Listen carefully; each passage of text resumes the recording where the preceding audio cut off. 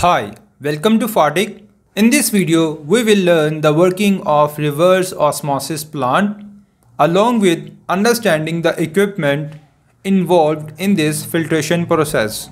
Reverse osmosis plant equipments are raw water tank, feed water pump, sand filter, carbon filter, cartridge filter, high pressure pump, RO vessels, reject water tank, product water tank. As we all know, reverse osmosis is a highly advanced filtration method widely used across various applications. It effectively eliminates two types of impurities: suspended solid impurities and dissolved solid impurities. So let's start with the working animation.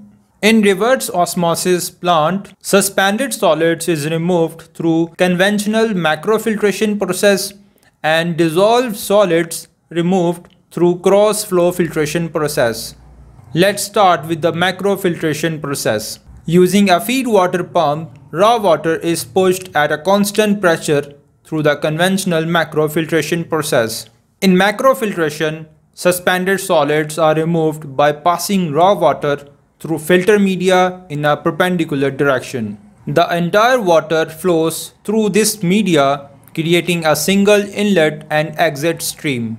Example of filtration equipment includes sand filter, dual media filter, multimedia filter, carbon filter, cartridge filter, and bag filter.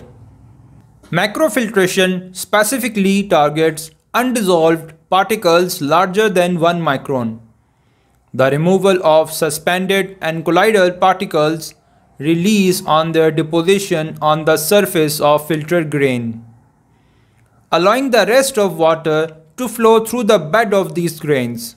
The most common filter media used in the reverse osmosis plant are sand filter and carbon filters.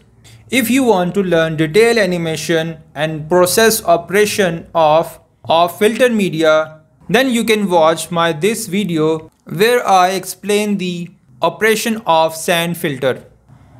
Once large suspended particles are removed, the remaining water is fed into the cartridge filter. It's an absolute pore size of less than 10 microns meter filter. The primary purpose of using this pore size is to ensure the particles larger than 10 microns are removed before entering the RO membranes. This pre-treatment with the conventional macrofiltration process ensures that the water entering into the reverse osmosis membrane is free from large impurities and colloidal impurities. Let's discuss cross-flow filtration. Using a high-pressure pump, feed water is continuously propelled at an elevated pressure to the membrane system. Within this membrane system, the feed water is divided into low saline or purified product. Low saline or purified product, referred as permeate water, and high saline or concentrated brine, known as concentrate or reject water, as you can see in the working animation. Due to the continuous flow across the membrane surface, rejected particles do not accumulate but are instead swept away by the concentrate stream. Consequently, one feed stream is divided into two exit streams, the solution passing through the membrane surface and the remaining concentrate stream. This example, as we discussed, is a multi-stage system where two or more modules are arranged in parallel sequence. Modules are added to the system design as needed. Like here, 5 RO vessels are added and each RO vessels have couple of membranes inside it.